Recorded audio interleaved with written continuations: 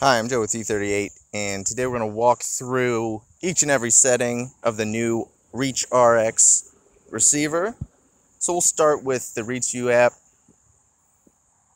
and you can see it's connecting over Bluetooth, as the RS2s can also, and RS Pluses since the latest update.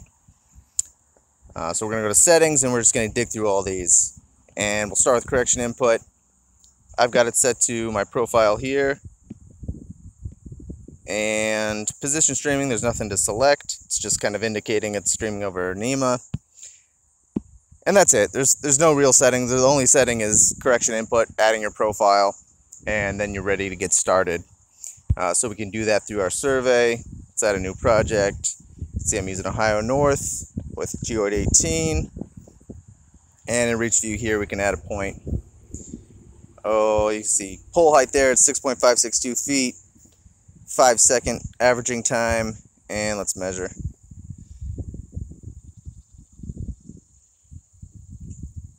And then there's one other function here, which is Stakeout. So we can first get out of the survey screen. Kind of stuck here. Let's go back. There we go. Click on one, Stakeout, and you can see I'm right on top of it. I haven't moved. But those are the two functions here in Reachview. If you need to do anything else or anything more, switch over to FieldGenius for Android. And here we can stake lines. We have our Kogo functions, do local transformations.